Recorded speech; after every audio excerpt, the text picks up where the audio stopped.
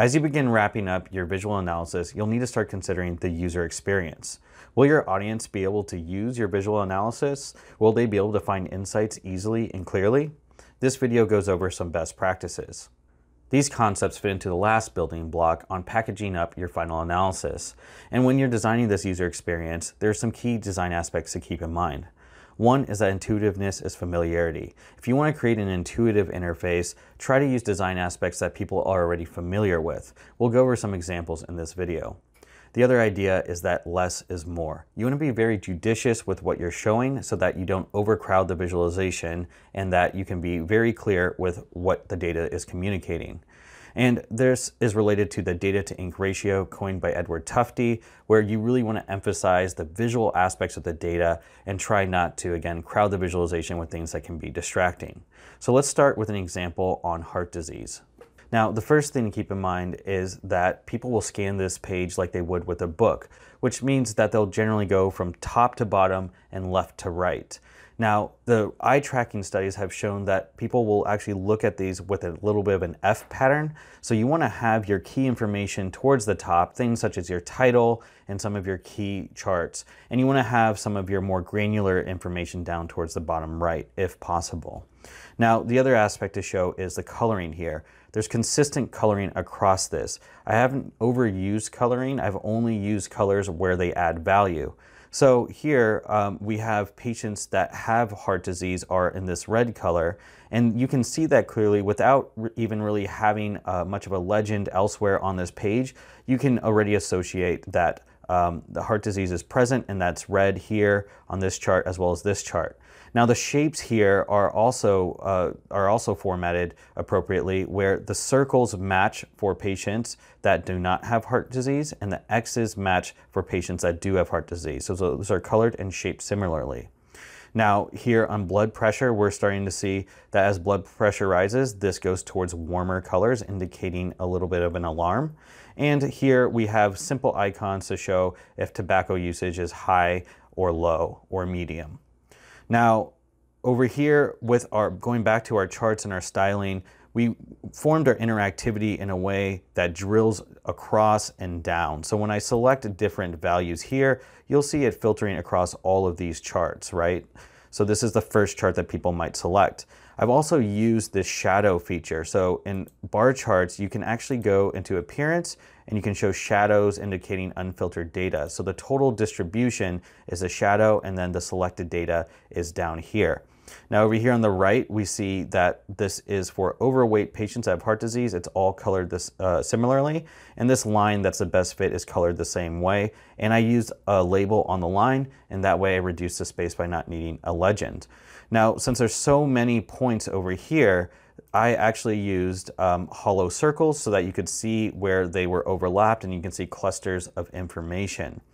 Now on this next page, we're going to show this is some similar data, and I wanted to point out that I used a property control here with a drop down, but I formatted this similar to a title. So this looks like it's just a title, but this is actually a text area with a property control formatted with a size and font like a title. So this is a simple way for them to just grab the information they want and select data right from the title for their parameterized dashboard. Now next I want to point out this map chart, and I've used a very subtle gray background. And that's because my data is not highly geographic, meaning I don't care about things like where rivers and roads are or what the terrain's like. I just want some reference information, some light reference information, and that allows me to better emphasize the points that I want my user to look at. Now over here I have this bar chart, and this is sorted by value, and that's because this is a variable importance bar chart, and I want my most important variables to be at the top. So this allows, that sorting allows those to be at the top, and by arranging this horizontally, I can better read the axis labels. Now next I have these colors. I've used these across my entire dashboard. Why did I choose these colors? Well, I recommend going to Adobe Color Wheel. You can go to color.adobe.com, and you can create all kinds of custom color themes right here, right in the color wheel, or you can go to Explore, and this is something I use often. I can just type in something like heart disease, And I get lots of examples with stock imagery, and it's extracted a kind of a color theme out of it. And for this visual analysis, I use this color theme. So a quick tip on this is you can actually use the eyedropper tool anywhere on your screen, and you can use that to grab the colors from the Adobe color wheel or wherever else you'd like, and to start building your color theme.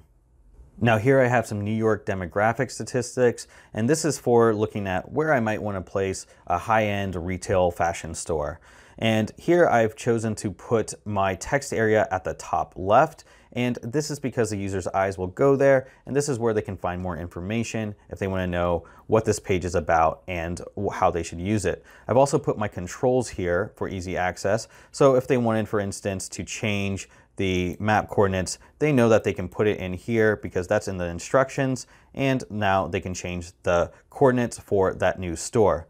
They also have these selections for changing the parameterization and the controls from the document properties on how the whole page is controlled and what visuals it's shown. So that's allowed me to use less charts on this page by giving them the option right here.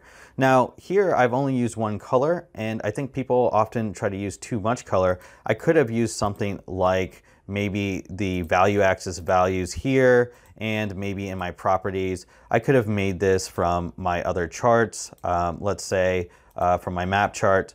And you can see like now this might look prettier because it matches the other colors, but this is actually very confusing because this shows Bronx being in light green, and that's not actually true because not all of these values that are light green are in the Bronx. These are actually the lower values for income, the blue values being the higher values for income, and that's distributed all over the area.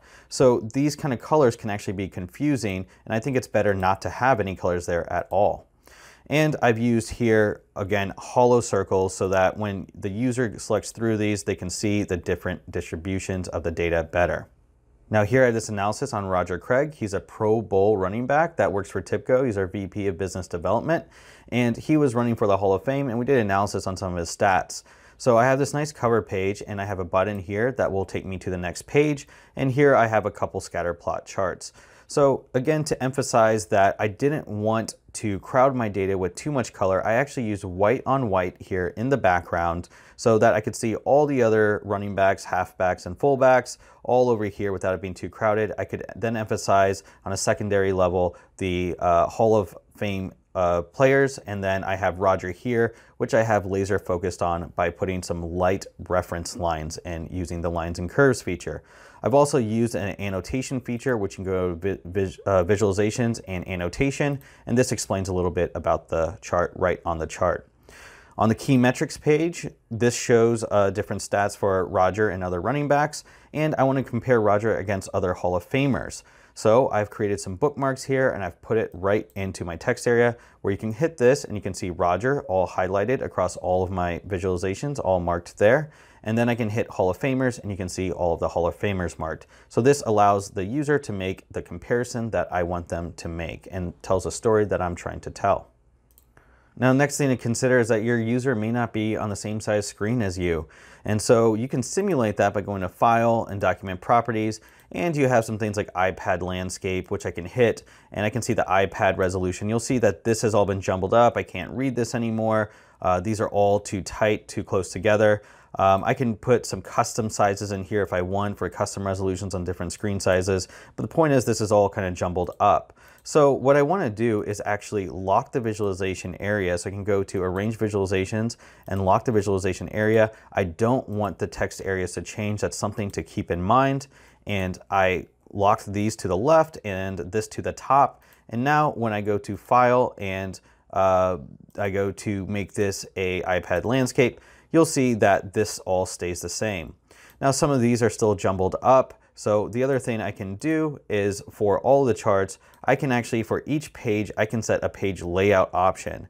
And a page layout option will allow me to use a mobile layout. So if someone's on a mobile device, it can stack it in a different way. And that's when the width is less than a certain number of pixels. And I can just use, even for a desktop, a fixed page size. When, let's say, the width is less than, I'll just give this 1800 and a height less than, let's say, 1080.